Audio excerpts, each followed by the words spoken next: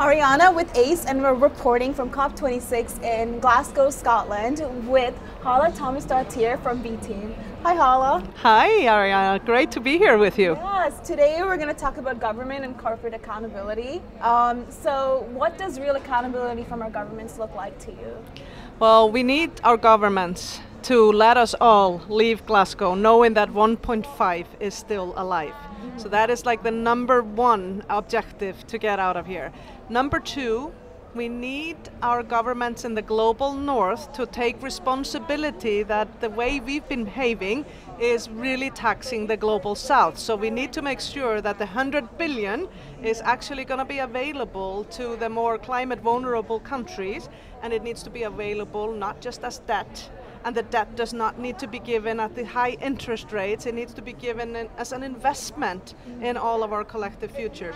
And then I would say, last but not least, we need our governments to put the right rules in place so that corporate accountability for their total impacts on the things that matter, like the environment, the social fabric, and good governance, is actually captured in the definition of success. And so I'd say those three things, if we can come away with that, this COP will be incredibly successful. Yeah, do you feel like our governments feel accountable to youth and young people? Not nearly as much as they should be, nor does the corporate sector, to be honest. But increasingly, I think the private sector understands that this is a talent issue. We can no longer attract or retain talent if we don't place climate on the agenda, and responsibility for nature, and responsibility for diversity and inclusion, and responsibility for the right metrics in business. So talent wants this. So I think the private sector is getting that more. I think our governments, honestly, are letting us down a little more now than private sector, meaning that I think they're struggling with moving into the courageous action that we need from them.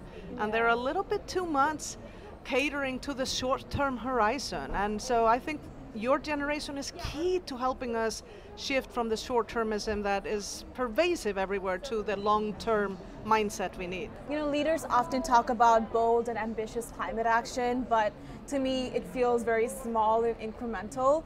How do you feel about that, and what can we do to change that? Yeah, I don't disagree. We are not on track to deliver the future that we need and you deserve. There's absolutely no doubt about that. I want to celebrate our wins along the way, though, and I think we are seeing finance moving now more than ever before, and I think we have more companies in the private sector really committing to the long-term vision of net zero by 2050, but still not enough of them. I think we now need to talk a lot more about 2030 and what we're going to do now. And we need to halve our emissions by 2030. And that, to me, means that right now we need to think about how do we change who is around every decision-making table so we can change how we do things. And your generation, more women, more people of color, more people from the global south are critical to helping us drive this transformation, because more of the same is just going to give us more of the outcomes that we now are facing. One crisis on top of another. We're living on a burning planet with a broken social contract, and that just isn't going to work. And so we need to disrupt the conformity in leadership. Absolutely. To change that. Yeah. So how do we make climate the number one priority in everyone's mind? I actually think that it may sound simple, but I really think putting more women and people of the next generation around every decision-making table in the world is going to make that happen. Yes. I have seen personally, being at the forefront of advocating for women on boards, that when women sit around the boardroom table, the agenda becomes more expansive and is more inclusive of climate, environment, social issues, and good governance. And the same thing I'm increasingly seeing when people of color have a voice and when the next generation has a voice. And in the Nordic countries and in lots of places in Europe, we see workers often having a seat at the table. That changes everything. I think when the talent becomes a shareholder, yes. I think the talent can maybe drive some of the transformation that we need from our leaders in the elite. But at the end of the day, Ariana, I will be very honest with you. I don't think we can drive the transformation we need only from the elite or those in existing positions of power. We need to do it by unlocking leadership in all of us. There's not a single person on this planet that shouldn't care about this transition. And so a lot of this is about unlocking leadership and thinking not that leadership is going to come from somewhere else, but look inside and ask ourselves, what am I going to do? How am I going to show up? what kind of a leader am I going to choose to be at a critical moment for humanity like we've never seen before? Yeah. So there's no one answer. We need governments, we need private sector, we need women and men and the generations and the global divides to be bridged and closed and come together. Absolutely, yes, to diversifying and changing the table, you know. Well, first we need to change who to change how, and then when we do that, we can actually change the table. Yes. But it starts by having the voices who see the challenges to help solve them. We can't solve challenges that boardrooms are blind to. And I am afraid most of the boardrooms I know and most of the governmental discussions I have an eye on are male, pale and stale. I'll just put it like that. Okay, thank you for putting it that way. So what do you think, is climate change an emergency?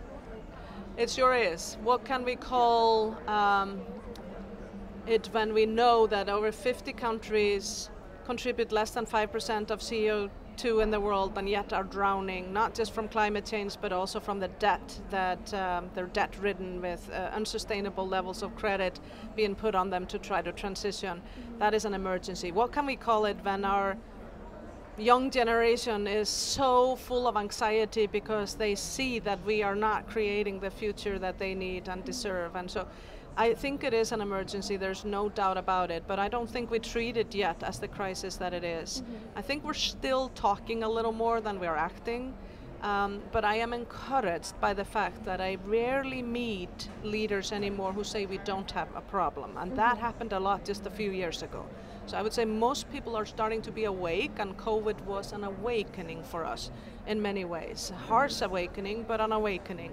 And so I think our consciousness is being raised, and now how do we use that consciousness to come together and collaborate like never before is going to be a critical next step, because we don't have a lot of time. And I think maybe if we focus only on the crisis and the emergency, and even if it is, then it might be hard for people to act, because fear has a tendency to paralyze us, and I think hope springs action, and action springs hope. And so I would like to encourage all of us to start talking a little bit more about what we dream of, and start co-creating and co-designing what kind of a world we dream of, because as human beings I think we dream of a similar thing. We want to be able to breathe clean air, we want to give our kids a fighting chance, we want to be healthy, we want to eat food that doesn't kill us, we want to live in communities that are not divided but are united. I think we care about the same things, but when we focus on the fear, the division runs deeper, and maybe inaction is the consequence, and we need action now. So I try to be a stubborn optimist, or even a prisoner of hope, that we will meet this moment. And I've seen humanity do incredible things. And if we're awake, if we're conscious, if we're aware of what we're facing, and we can turn that into energy that is forward moving, I actually believe that we will lead the transformation that we need and your generation deserves. But I'm not trying to be blind to the challenges or the emergency, but I'm trying to shift our mindset from saying we've lost this fight to saying no, we've still got it. 1.5 is still alive if we choose to make it. Yeah. Thank you so much for your optimism and for your work. Stay tuned for more youth reporting from ACE. Thank you for reporting from here. Thank you.